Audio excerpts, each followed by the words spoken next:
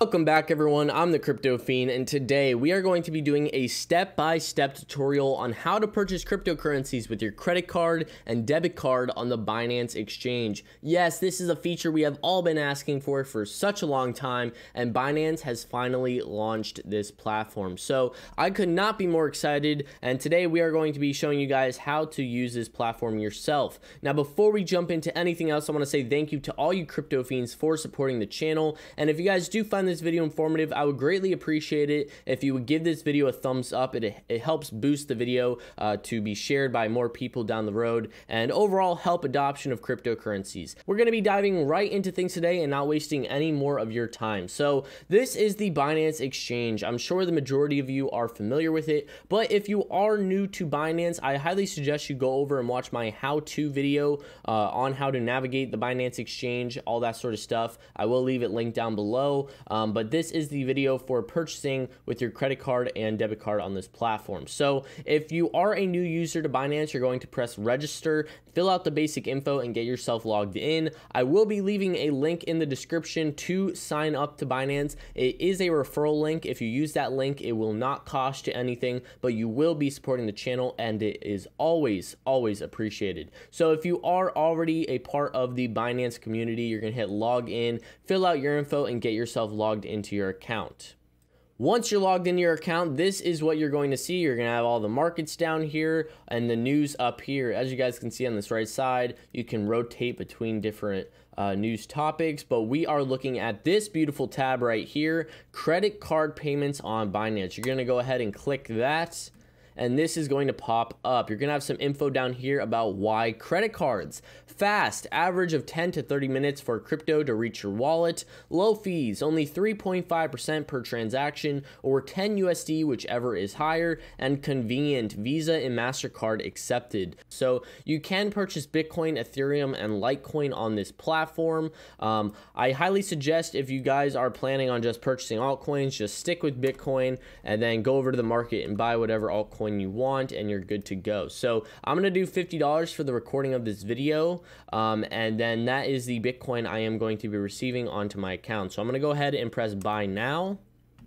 And then we get this disclaimer talking about how we are leaving Binance.com to go to Simplex.com. So this is all going to be running off of Simplex.com. They are a partner directly with Binance. So Binance is not necessarily going to directly be doing the transaction.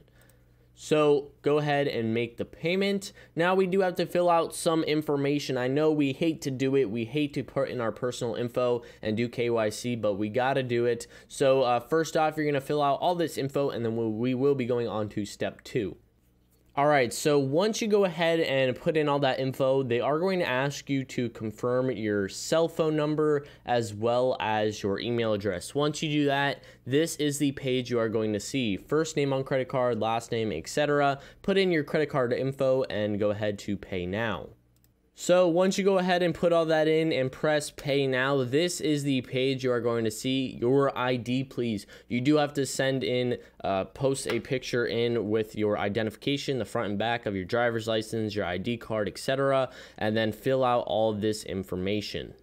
So once you finish putting in your verification information, it will take a couple minutes to process that info, and then your transaction will be confirmed and you will get a thank you page. Once all of that happens, come back over to the homepage of Binance and you can go up to your funds tab and your balances. This is where you'll be able to view your actual Bitcoin, Ethereum, or Litecoin that you just purchased. It should show up right here in one of these 3 tabs, and then if you want to go over and purchase other alternative coins, whether that be Cardano, Ripple, etc., you can simply go up to this exchange tab and go to basic or advanced. And then this is where you can choose which market you want to go into. So if we want to be in the Bitcoin market, we would press Bitcoin here. And then say, for example, I wanted to go to Cardano, which is ADA. So make sure you know your ticker symbols. Go to ADA and they also list out the name here, Cardano. And if you want to purchase at this current price of 3 8/10 of a cent, you can go ahead and do so.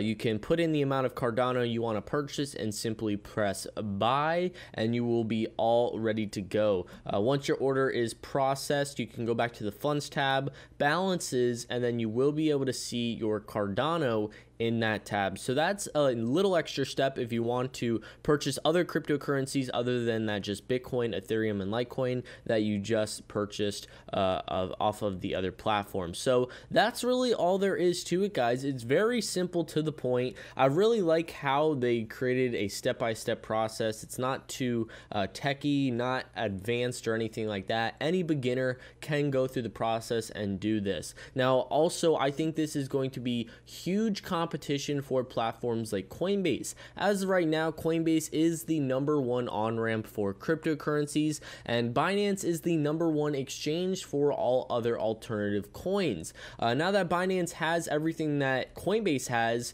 you really don't need to use Coinbase that much when you can just use Binance and have all of your credit card payments directly sent into your funds tab, and then you're all good to go. So let me know down below what you guys think about this whole little system, this little setup, if you like it, if you don't like it, all of that sort of stuff. And if you did enjoy the video, don't be afraid to hit that subscribe button for quality cryptocurrency content in the future. Thank you all so much for watching, and I will catch you in the next.